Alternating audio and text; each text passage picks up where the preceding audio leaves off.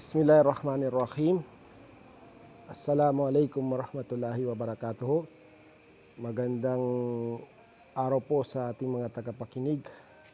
Ito na naman po tayo. Ako po si Attorney Lanang Ali Jr. Magbibigay sa inyo ng updates sa Bangsamoro government. Yung unang episode natin, napag-usapan natin kung ano ba ang Bangsamoro Organic Law at anong relation nito sa Comprehensive Agreement on the Bangsamoro. Ang pag-usapan natin ngayon ay ang Bangsamoro Organic Law. Kung ano ba ito at saan nagsimula. Matatandaan natin kahapon na pag-usapan natin ang historical background ng Bangsamoro Peace Process. Meron na tayong napirmahan na final peace agreement between the Government of the Philippines and the Moro Islamic Liberation Front. Ito yung Comprehensive Agreement on the Bangsamoro or CAB.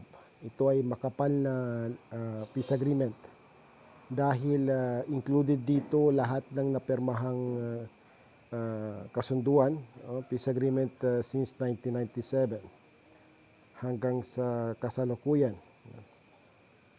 Although napirmahan ito noong March 27, 2014, nandito na tayo sa implementation process, implementing the peace agreement. Kaya napalitan yung nomenclature ng peace panel ng Government of the Philippines at ng MILF sa Government Peace Implementing Panel at saka yung MILF Peace Implementing Panel. Ang Comprehensive Agreement on the Bangsamoro, meron itong mga annexes. Kung titignan natin kung ano ang basis ng paggawa ng Bangsamoro Organic Law, may kita natin ito sa Annex on Transitional Arrangement and Modalities. Diyan nyo po makikita at mababasa lahat ng prosesong pinagdaanan. Ang ibig ko pong sabihin dito ay na-implement ang peace agreement dahil meron na tayong Bangsamoro Transition Authority. Yun. Nakalagay dyan sa Annex on Transitional Arrangement and Modalities yung paano ba i-legislate, paano yung legislation process ng implementing law ng peace agreement na ito. Unang-una, nag-create tayo ng body. Tinatawag itong Bangsamoro Transition Commission, BTC. Kilala natin yan. Itong body na ito ay naatasan para mag-draft, gumawa ng implementing law ng peace agreement. Una, tinawag itong Bangsamoro Basic Law. Itong body na to, itong masasabi natin government agency, ay na-create noong March 13, 2013, nung panahon ni Pinoy, President Pinoy. Ang unang chairman nito ay si chairman ng MILF Peace Implementing Panel, si Chairman Mohagirik Bal. Sila ay naatasan gumawa ng Bangsamoro Basic Law nung una pa dahil ito naman talaga nakalagay sa peace agreement, Bangsamoro Basic Law. Mahirap yun dahil nung time na yun ako po ay na-appoint bilang Chief Legal Officer ng BTC. Nagsimula kami sa scratch, meaning wala kaming basis, talagang nagsimula kami from zero hanggang sa nagawa namin yung version ng initial version ng Bangsamoro Basic Law. Na-file ito sa Kongreso ng Pilipinas na nagkaroon tayo ng ceremonial na ni-receive ni President Pinoy doon sa Malacanang at ni-endorse niya sa House of Representatives at sa Senate of the Philippines.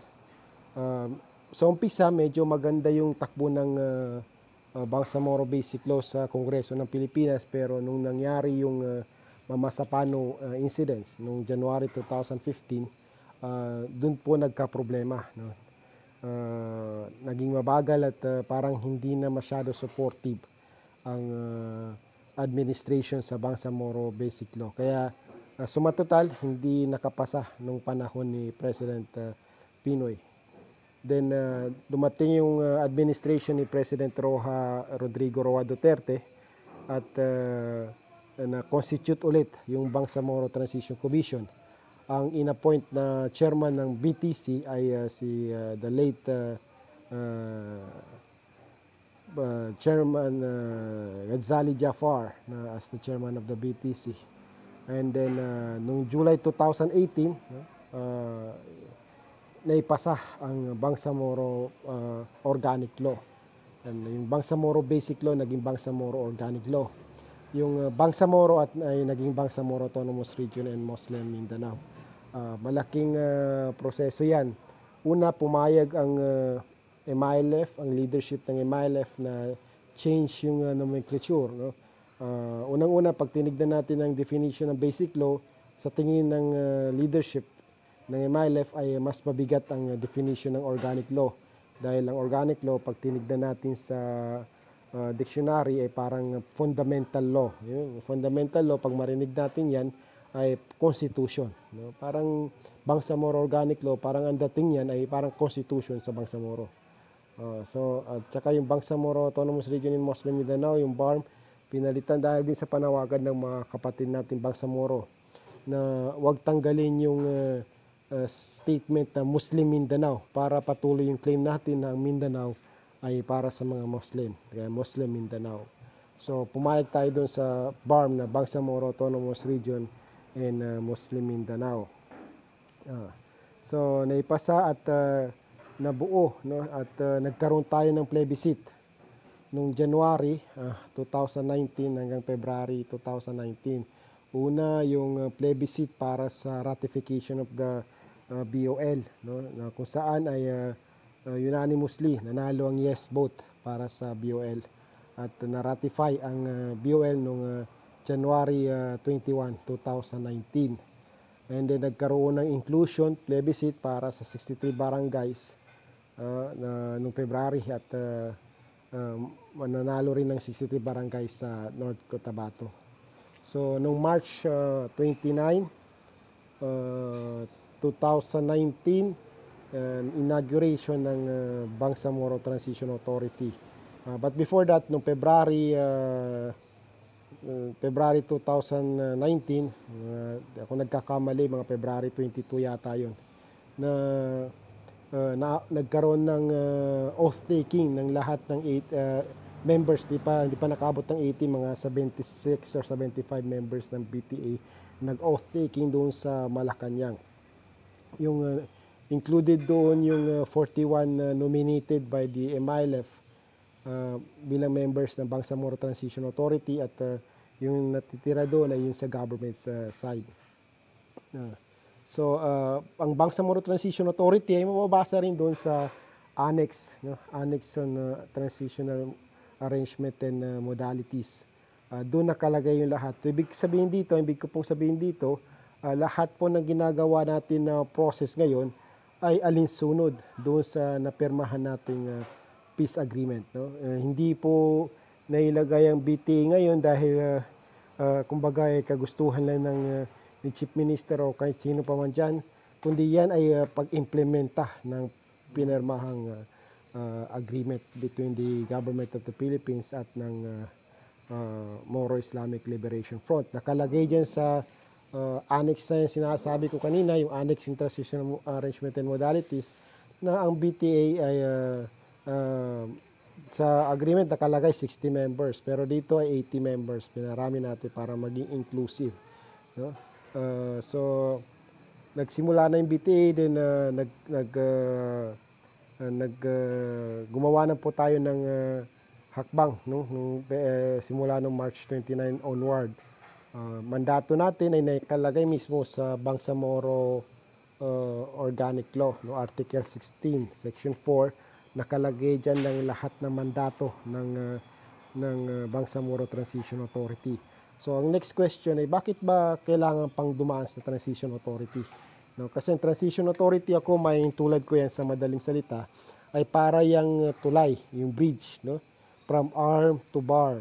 So, yung sa gitna ng bridge, yan yung Transition Authority. Sa kabila ng bridge, yun yung Bangsamoro Government, yung Bangsamoro Regular Government. Sa kabila ay yung Autonomous Region in Muslim Mindanao. So bago ka makarating doon sa Bangsamoro Government, kailangan mong dumaan sa tulay, no? Doon sa tulay na yun. So ngayon, dito tayo sa transition period. So ginagawa namin yung tulay hanggang makarating tayo doon sa regular Bangsamoro government. So anong gagawin namin?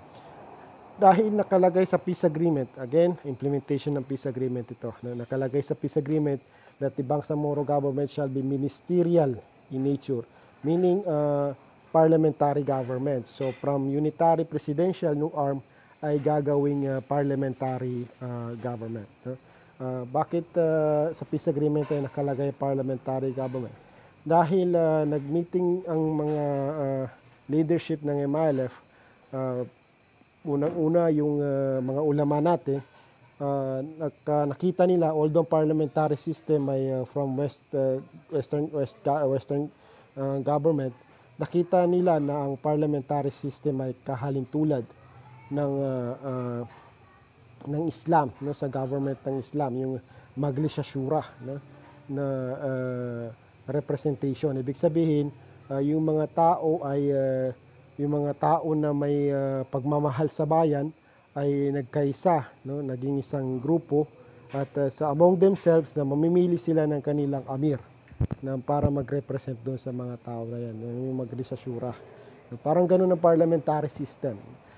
So doon sa 80 members ng BTA ngayon ay mamimili sila ng chief minister, deputy chief minister, at saka ang speaker of the parliament. So ganun yung sistema natin sa Bangsamoro government. So ibig sabihin yan, from arm, no, ano bang pinagkaiba ng arm at saka barm? Parang ganun ang tanong. So ang arm ay unitary presidential. So maalala natin na meron itong RLA, yung Regional Legislative Authority. May 24 members na assemblyman. No, tapos meron tayong isang governor at saka vice governor. Yung lahat na yun ay iboboto yun sa pamamagitan ng pagguhit sa balota. Kung sino gusto natin governor, kung sino gusto natin vice governor, at kung sino gusto natin mga assemblyman. Hindi po ba? Ganon yung sistema ng election natin sa ARM. Pero sa Bangsamoro government, wala na pong ganon, no, sa Bangsamoro. Ano pong mangyayari sa Bangsamoro? Ang election lang natin, pag dumating na tayo sa regular Bangsamoro government, ay yung 80 members ng parliament. Kahalintulad yan ng mga assemblyman noon. Ang assemblyman may 24 members sa ARM. Pero ngayon ay 80 members na. No?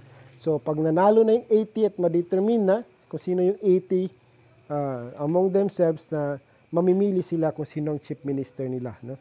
So ang tanong, saan yung governor at vice governor doon? No? Wala na pong ganun sa Bangsamoro government. Wala ka na makikitang governor at vice governor. So ang meron lang tayo sa atin ay chief minister at deputy chief minister. So hindi boboto yun ng direkta, hindi katulad ng sa governor na iguguhitan natin yung pangalan ng governor, pero sa Bangsamoro walang ganon. Ang iboboto lang natin ay yung 80 members, no, ng parliament. So among the 80 na mamimili sila kung sino yung chief minister. Ibig sabihin, pag chief minister ka or deputy chief minister ka, member ka rin ng parliament, no? Member ka rin ng Bangsamoro parliament. Galing ka doon sa 80 na binoto ng tao, no? Hindi ka iboboto ng diretso, no? Direct voting, hindi ganon. So anong mangyayari sa Bangsamoro government? Sinong majority political party ang hahawak sa doon sa 80 ay sila ang government of the day. Halimbawa, UBJP, kasi yan ang kilala natin. UBJP, no? Halimbawa, UBJP, United Bangsamoro Justice Party. Kung makuha nila ang majority dun sa 80, ano bang majority ng 80? 40 plus 1, no? Kalahati plus 1, the majority na yun. So ipagpalagay natin ng UBJP nakakuha ng 50 seats, no? 50 out of 80 nakakuha sila. So sila ang government of the day, no? Doon sa 50 na yun, mamimili kung sino yung chief minister. Doon sa 50 na yun, mamimili sila kung sino ang deputy chief minister at kung sino ang speaker of the parliament. So ang magogoberno, ang hahawak sa gobyerno ng Bangsamoro, yung 50 na nanalo doon sa 80. So minority yung 30.